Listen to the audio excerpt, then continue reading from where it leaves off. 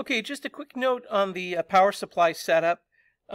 We've been using these outputs in the past, which are the adjustable outputs. In this case, we're going to be using 5 volts. And this output is a fixed 5 volts. These settings don't change it at all.